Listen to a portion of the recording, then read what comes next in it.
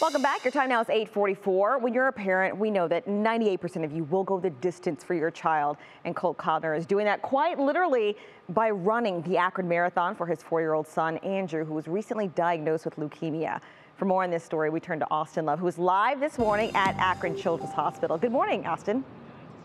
Hey, good morning to you, Romney. And Colt's doing great. He actually just ran by us a few minutes ago and about a minute ago, and he's about halfway through 13 miles, still got 13 more to go, 26.2 miles for the full marathon right now, but in great spirits and really having the inspiration of his son, who was recently diagnosed with leukemia. He's running for him right now in the back of his mind, really driving him going. And his son, his name is Andrew, and they call him Iron Andrew because, first off, he loves Iron Man, superhero. Who doesn't love Tony Stark? But then here at Akron Children's Hospital, he's got that nickname for his drive and his attitude as he's gone through treatments the past few months. And Andrew started to have health problems around the time of the lockdown. His parents were thinking that he was experiencing some type of allergies, but unfortunately, he was diagnosed with leukemia when they brought him to Akron Children's. While he's undergoing treatment, Andrew's dad, Colt, showing the support for his son all day today, and the children here at Akron Children's as they're going through the toughest battle of their life.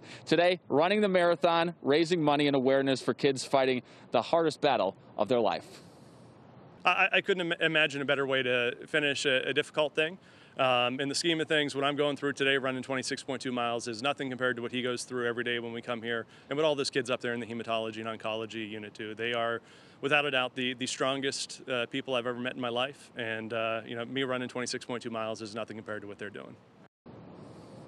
Certainly some little heroes that we have here at Akron Children's Hospital. And of course, just a great show of support from Colt doing this for his son, Andrew, and all the kids that are here at Akron Children's. And he's raising money. His initial goal was to raise $1,000, and he's well surpassed that. He's almost near $11,000 that he's raised right now, Romney. Just an incredible feat. And if you want to be able to join in the help and support Akron Children's Hospital, we have that link on our website, WKYC.com. But what a great story, inspirational story that Colt's doing for his son, Andrew. Every penny certainly going to a good cause. And I want to let you know, Austin, I did some quick math.